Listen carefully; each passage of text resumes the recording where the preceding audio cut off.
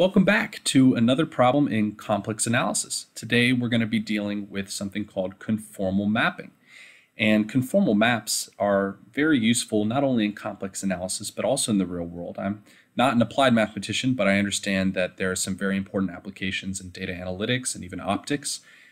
So it's useful to study these things, and in particular they can be a little tough to construct. So most of the conformal maps that we'll use will construct from other maps that we already know to be conformal. So hopefully some of the maps I'm going to be talking about today are familiar to you, but if they're not, then it's good to familiarize yourself with them. So let's talk about the first problem. The first problem is asking us to construct some conformal map for some region. I'm going to call that omega sub alpha to the disk D.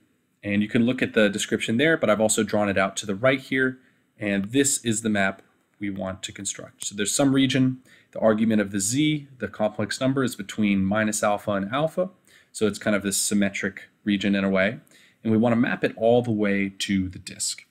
Similarly, for the second problem, we're going to do that for a strip R between minus pi and pi, its imaginary parts. Okay, so let's dive into the first problem. Now, looking at this map here, or rather this region, we might be tempted to say, well, z to the beta, some beta, kind of fans out regions, or in another sense, it might contract them. And let's remind ourselves why that is. Well, we can write a complex number as r e to the I theta, right, with its argument theta and its radius r.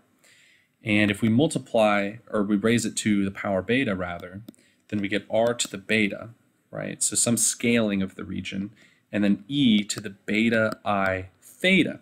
So if we wanted to expand it, well, we can choose beta large, and if we wanted to contract it, we could choose beta small.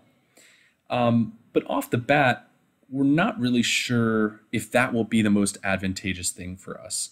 So maybe the first thing we want to do is not use this really nifty map, but instead save it for later. And instead, we might actually just rotate this region so that one of the lines here that you see on the side is going to be at an axis. And that might make things easier for us in the long run. So how would we do that? Well, in order to rotate, we know to use the map e to I alpha. And in this case, that will be a rotation by alpha. So that will take conformally, because a rotation is a conformal map, this omega alpha region to some region, which maybe I'll just write it like this, which is now the argument is changed. Now these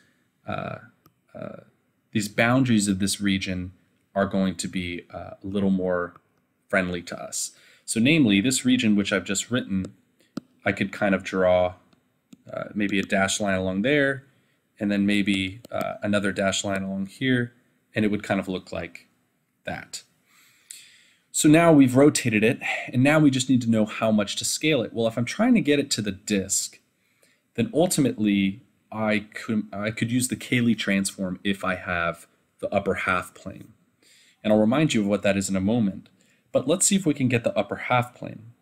Well, we said that this z to the beta map is going to be what we want, but we want to make sure that we're fanning it out the right amount. And it turns out that if we fan it out by pi over 2 alpha, then this means basically contract by 2 alpha and expand by pi. So in a heuristic sense, we've just come across the perfect conformal map, this kind of fanning and contracting, to get it so that now this region I've drawn above is actually just going to be the whole upper half plane, and we don't include that, that real axis. So now that we have the upper half plane, we can use the Cayley transform, and I'll write that out for you. The Cayley transform. So a good source for this would be maybe Wolfram Alpha has some documentation on the Cayley transform.